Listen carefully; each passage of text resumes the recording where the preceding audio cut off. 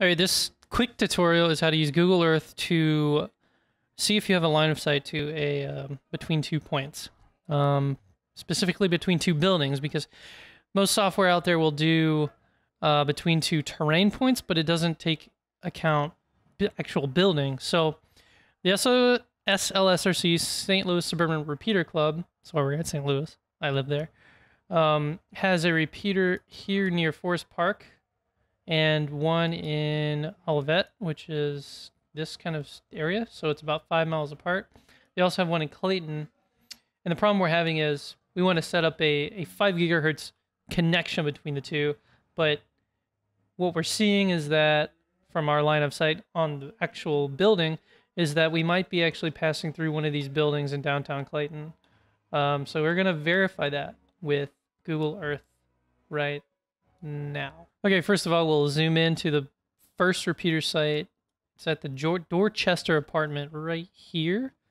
This is a 200 and something foot tall building. I guess if you look here at the ground down here, it's 557 feet here, 793 feet. That is 236 feet. So what I'm going to do is get the ruler and pick a point right, I don't know, where's the repeater? I think, or let's go with, I think there was an empty pole over on this side. I'm gonna pick right there. But notice the point is on the floor, like it's under the building. So as you can see, it's also following the terrain. It's not following the buildings, so we need to deal with this. Okay, so what we're gonna do is actually learn KML, because I mean there's a way to do this with the ruler. I was kind of fiddling around with it, and I remember doing it in an older version of Google Earth. But I Googled around and found an easy way to do it. So what I did, what you need to do is Google how to draw a line between 2 points in Google, actually just KML, keyhole markup language. First thing, line segment between 2 points. Some guy's having trouble doing exactly that. And this guy has the answer. So I'm going to copy that, and I'm going to make a new text file, paste it. I'm going to get the coordinates. So the coordinates is longitude, latitude, altitude in meters with a few spaces in between. That got me on the first try. I put in latitude, longitude, and it took me straight to Antarctica and crashed everything. So this is pretty easy. All you got to do is zoom in at your start position. We're going to pick right about here and keeping an eye on the elevation to see, like, yeah, that looks right. So I'm going to go right here. I'm going to Alt-Tab so it keeps my, so I can see what I'm going to do is I'm going to put this in front of my location, Alt-Tab back here, see my lat long elevation down in the bottom. They will stay that when I Alt-Tab. Actually move it a little bit, but that's okay. We'll figure it out. So the first coordinate is longitude minus 90.303. Okay, now I'm going to go to my second point, which is over here. So I'm going to go to this building.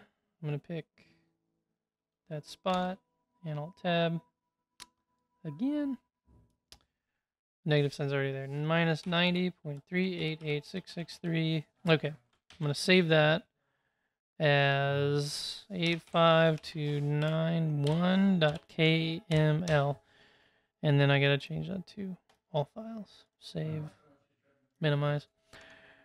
Okay, so let me go find that in the folders. I put it in here, didn't I?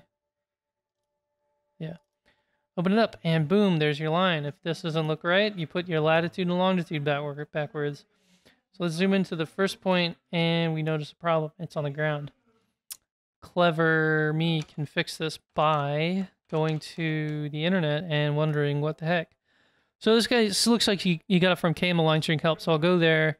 This automatically boops down to the line string, and this is the syntax for that particular thing. And this is easy to understand for me, at least, because it's basically XML. It's like, do this thing here's the value, do this thing, here's the value. It's nothing complicated.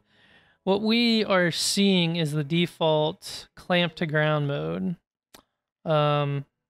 which I think if you look down here, clamp to, yeah, so it's default. We want absolute because what the altitudes we put in were the altitude above sea level, which is the absolute, which is absolute. So I'm gonna put in here that line, altitude mode, copy, go here, and then change this to ABSOLUTE, and save it, and then reopen it. And then gotta go back here, hit yes to reload. Okay, now it has some depth. It's got some height, and it's not quite in the right spot. And the height was 242. All right, so I'm like 10 meters low, 242. Let's see, 93.03873, 303.873. Longitude 388.643, 388.643. And I'm gonna add another meter because we can put a little bit of height on that dish with a pole. And I will save and reopen. Go back here, yes. All right, now our line should be perfect. Right. Go back in, zoom way in. Oh yeah, that looks good. I'm gonna go back and add a little more height to that one too, because we're not gonna put an antenna directly on the surface of the roof. That would be silly. Let's add another meter, 243. All right, that's good. Now I automatically want to zoom in here and see like how bad it is. And the verdict is, I can't spin the mouse. Okay, here we go. That's how bad it is. All right, Kyle, so if you're watching, you're gonna need at least, how many feet is that?